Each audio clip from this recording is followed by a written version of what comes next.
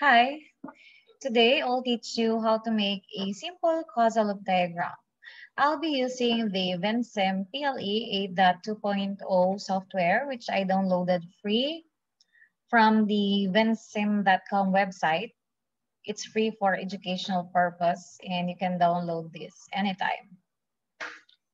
So for this video, I will teach you how to make a simple causal loop diagram, and I will be using the student population system, which I included from my previous video on introduction of the causal loop diagram. Now this is the Vensim software interface. You can see lots of commands, lots of icons here. But for the sake of this video, I'll just use a few basics to make a basic CLD. Actually, this software it can allow us to create a causal loop diagram and a stack and flow diagram. Okay, the other commands here are to make the stack and flow diagram. So basically, when we do a causal loop diagram, we have these few basic commands. Okay, so to start, okay, let's input text or words for the elements that are parts of our system. So let's have the variable. Okay, the variable command allows us to write or input words. So you click that one. You click our screen. You can click anywhere. You can select where you want your words to be placed. So let's type student population. Okay. Actually, you can use this small node here to customize our student population alignment. Okay.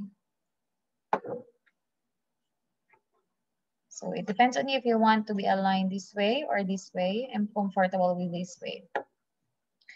And if this command is still on, it is highlighted with this blue color with a border, rectangular form.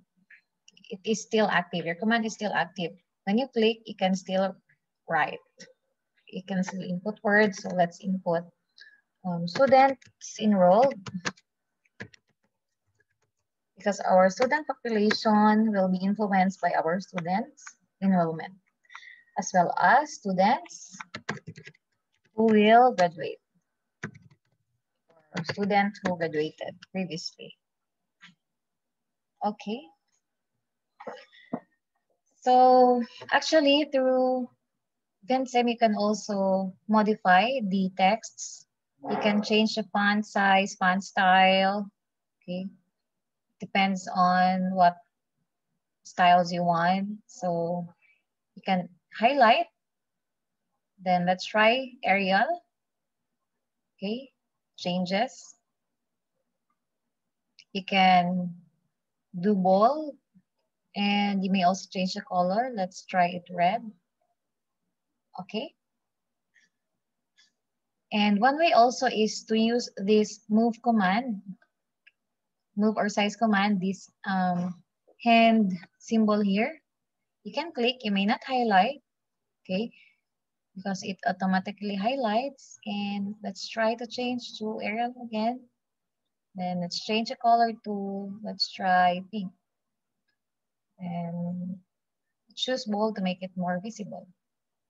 Okay, then for student population, let's do Arial. Then let's color that one green. And okay, now you can, through this command, you can align. You can drag your text anywhere. And this. Since we have a simple model, okay, let's just choose displacement. Okay, now these are the essential or the basic elements that influences student population.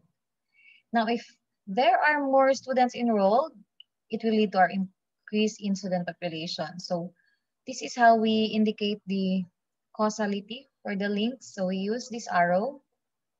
So if our students enroll influences student population, our arrow will start here. Click that one.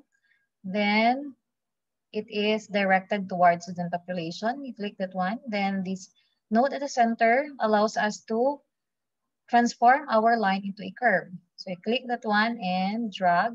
Okay. Notice that it is now transformed into curve because in causal loop diagram, we will be making loops. Okay. The shape of our loops will look like a circle. Okay. It follows a circular path. Then students enrolled has positive polarity to student population because when it increases, it also increases. So let's add polarity. The polarity for a positive feedback, positive influence is positive sign. So we right click, then select positive polarity, then OK. Okay. Then as student population increases, it feedbacks our student enrollment. Now, if there are more student population today, more will enroll in the next semester or in the next year. So our arrow will start here. Actually, you can also click at the center so that the node will stay here and arrow will be directed towards the students enrolled. Then you can now make a little adjustment because you already click at the center. Then let's not forget the polarity. Actually, you can use this command, but make sure you highlight. So you click. When you highlighted that one, it turns to yellow. Okay, and it would look like this. Then you can click here at this portion, set polarity on selected arrow. So you can click and select the positive polarity. Okay. Then for our student population, as student population increases, it will lead to more graduation in the future, right? And it has a positive polarity. Now, if more students will graduate, it is sure that student population will decrease. So it will have a negative polarity. Okay. Now you can do adjustments to make it more perfect circle. Okay. Now, in making causal loop diagrams, it is very important to know which loops are reinforcing and which loops are balancing. Now, we know that reinforcing loops are composed of positive feedback loops. So here, all are positive. So that is a reinforcing loop. Actually, there are instances that both will be negative. So the technique there is you just must multiply the signs. If you get positive, that will be reinforcing loop. Now for balancing loop, okay, it's opposite. If you get a negative sign, that will be a balancing loop. Okay. Now we input level, okay, to indicate the reinforcing loop, which is the symbol will be R. Okay, as you can see, it is enclosed with a box. Actually, you can edit the box. Let's transform that one into the sign of the symbol for the direction of our feedback loop. So it is going counterclockwise. So you click that one, then here in this part, you can set a surround shape on selected bar variables. So let's choose counterclockwise symbol. Okay. So it's going this way. So that is represented by R for our reinforcing loop. You can then drag and place at the center. Okay. Then actually you can change the fonts. Arial, then bold. Let's color it. Then here, this is a balancing loop. Actually, this time, I'll teach you how to copy. So actually, you can copy variables, but if you have many variables in your system, you can copy, so that you can only input one text box, then you just edit, or it depends on you. It's just like a trial and error, and if what makes you comfortable, then you can do it. So, say for example, this I will copy this variable, choose this move command, move or size command, then highlight. You may copy and paste. As you can see, if you drag that one, there is a 0, okay? Because in causal loop diagram, for the software, you cannot input same texts.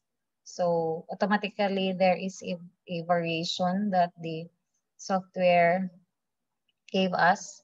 Then from that, we select this level command to edit. So the balancing loop is represented by letter B. So change that one into B. But the direction of our loop is going clockwise, so we'll also change the direction of our loop. Then we choose the move command, then highlight or click. Then we choose this clockwise symbol. Okay? So actually, any one of us has the freedom to make our causal loop diagram more presentable. So you just have to be careful on the signs, okay, on the polarity before you indicate what kind of loop is that. Would that be a reinforcing loop or a balancing loop? Now, this is our simple model for this tutorial.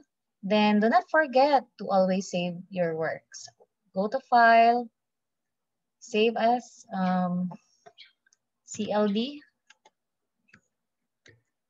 example. Then, okay, you save. Okay, there you go. So you're now ready to make your own causal loop diagram. Thank you so much for being with me, and see you on my next video.